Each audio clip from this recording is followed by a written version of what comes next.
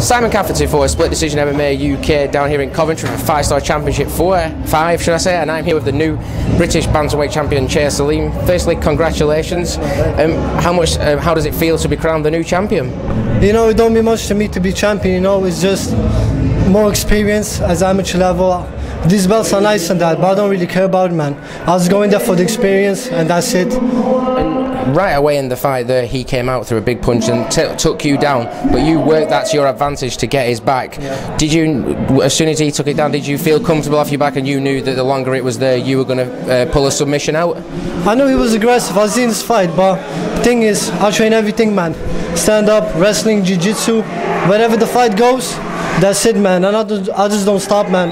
If he has to knock me out cold, then that's when I'll stop. I'll keep fighting.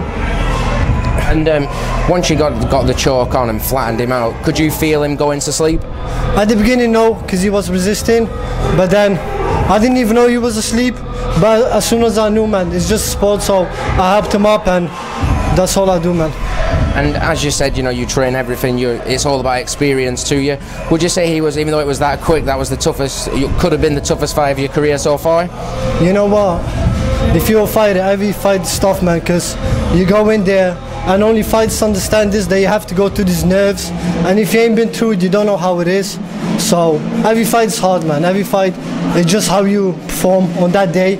I could have performed worse than him and lose, but today I was the better guy. And is there anyone in particular from your team, you train with a great team, who's helped in your development? All of them, man. Every single one of them. I help them, they help me. Without each other, there's no team. And finally, before I let you go and celebrate, is there anyone you want to thank or give a shout out to? Everyone at Fearless. Too many names, man. Too many names. I love you all, man. And congratulations again on the title victory, and enjoy celebrating it tonight. Thank you.